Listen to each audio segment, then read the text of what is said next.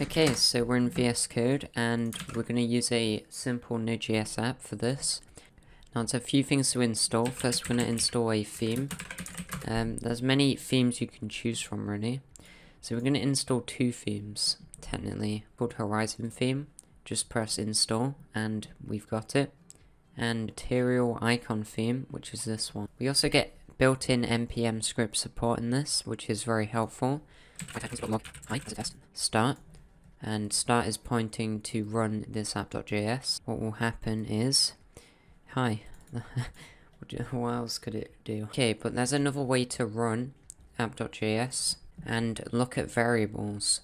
Okay, we can also change the tab size if we press Ctrl+Shift+P, preferences, open user settings, tab size. Now, I prefer 2, so I'm going to go with 2 for this. You may have to reload the project with Ctrl+Shift+P, reload. So we start at position. When we go to a position. This is left and right, this is up and down. 2D space, we move a position. We want to check the position with breakpoints. How do we do that? We just click down here, or we press F9 and go in our line, and we get a breakpoint. So press F5 then, and now it stops here. It's stopped in time. Position is 3-1. Okay, we're gonna press F5. Okay, so we get moved to 2400.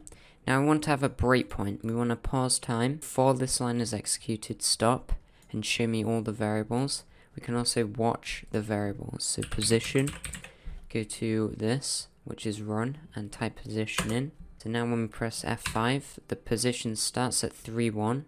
Now when we press continue, F5 again, 2-4, and it's going to end here. There's no other breakpoint. That's cool. Breakpoints are very powerful. We're just briefly explaining it here. So we can also step into a function with F11, see what's going on within the function as it's executed, maybe add more breakpoints. We can step out if we want, Shift F11, and that will go to this.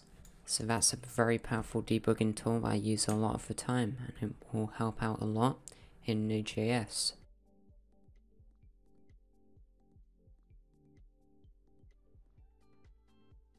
Okay, so I've added this test script and a test file. So this part will be about testing. Basically, when we press test and run, we can also debug it and get the values, which is very helpful. Okay, so we can go in here and actually debug it like that. So I changed this to a class as well. So the position is encapsulated and it returns a private variable, so only this class can access and change the position. So there's a good extension called Mocha Test Explorer that I've used. Make sure to install that.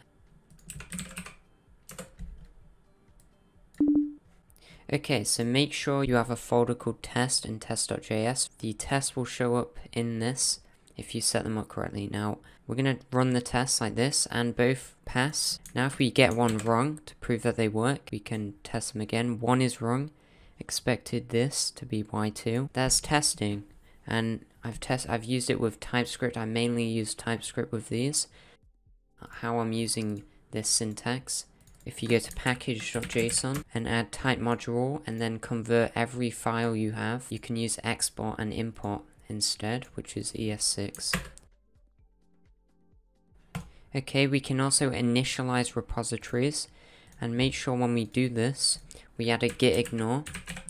Now this is important, and we want to ignore the VS Code. We can do that, just the node modules, and with a slash on the end. Now when we commit this, all the node modules don't get added to, which would confuse git. First, now when we press first, so there's our essential Node.js setup. Now you might want to sign in to sync settings, so these settings won't get lost. So now my settings are synced. Brilliant. Okay, so if you need help with this, go to discord.io/ADAMJR. But anyways, thank you for watching, and see you next time.